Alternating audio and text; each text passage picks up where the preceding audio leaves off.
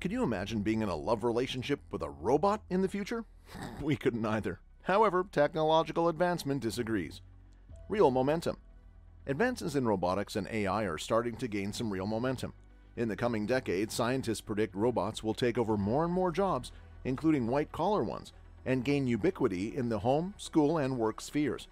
Due to this, roboticists and AI experts, social scientists, psychologists, and others are speculating what impact it will have on us and our world. Google and Oxford have teamed up to make a kill switch should AI initiate a robot apocalypse. One way to overcome this is to imbue AI with emotions and empathy, to make them as human-like as possible, so much so that it may become difficult to tell robots and real people apart.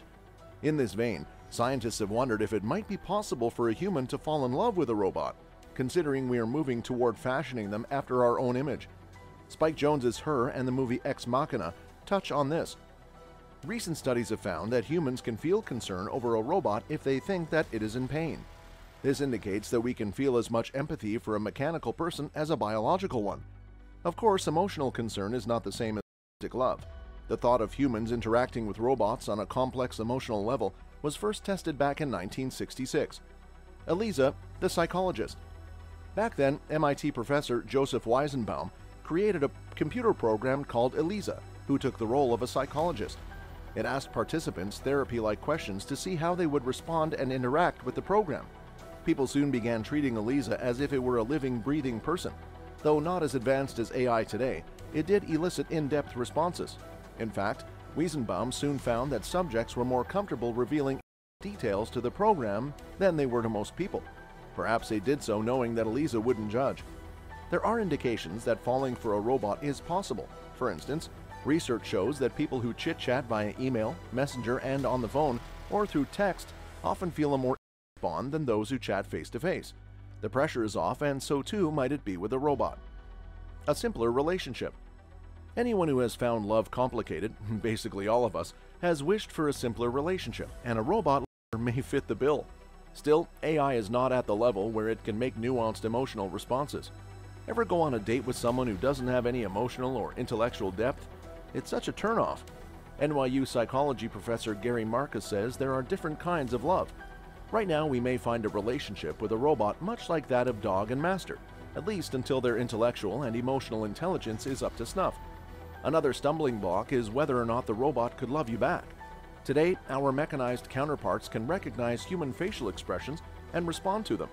This isn't the robot feeling the emotion itself or responding out of empathy, but merely out of programming.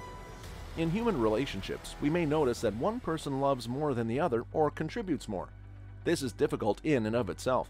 When the discrepancy is apparent, we often consider one person using the other. "You don't really love me," a jilted lover might claim. Since we have no way of instilling emotions and empathy in robots currently, and we don't know if it will be possible, a synthetic human may become a good faker, but may in fact be incapable of loving you back. Faking it. This knowledge that the machine is faking it, or that it is unable to authentically love, could bite the person, a worry that begins to bubble up more and more until it finally destroys the relationship. So you may be able to love a robot, but some people may not be able to sustain it long term. For those who can be fulfilled by the fantasy, companies could make a suitable lover based on their own specifications. These would include both physical and personality traits. The synthetic suitor would have to be programmed with certain faults as well, since imperfections would make the lover relatable. A perfect person can get on your nerves after a while, making your own faults seem pronounced. And what about stigmatization? Would a human-robot relationship be deemed as worthy as a human-to-human one? Or would those who kept a robot be considered unable to find or attract a real person? Another aspect is what human-robot relationships would do to the organic variety.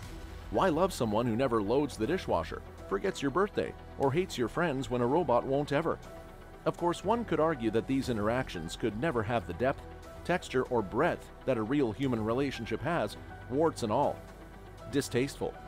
Most people today find the idea of robot-human love distasteful, but it could be worse than just merely offensive. Dr. KATHLEEN Richardson, a UK robotics ethicist, told the BBC that love bots could seriously damage human relationships, to say nothing of it glorifying, whether it be that of a living being or no. Yet the very definitions of love, courtship, marriage, and companionship have changed dramatically throughout history. Perhaps this is why British AI specialist David Levy recently penned the book Love and Sex with Robots. He predicts human-robot marriages will be commonplace by 2050.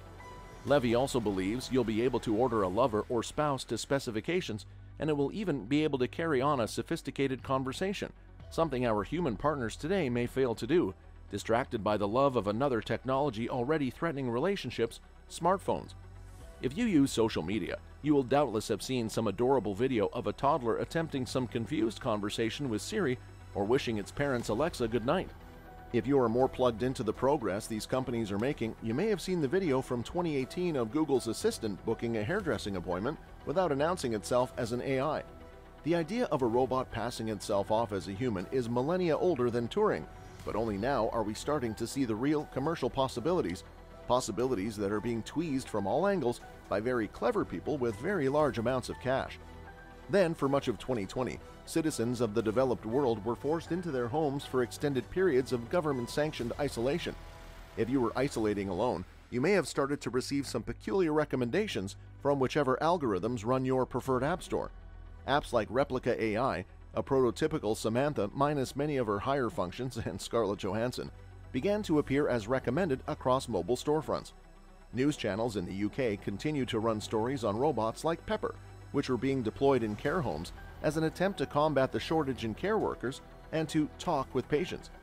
And naturally, stories began to appear about owners of digital assistants leaning increasingly on them for the sorts of services that a real-life assistant could confidently take to a no-win, no-fee law firm.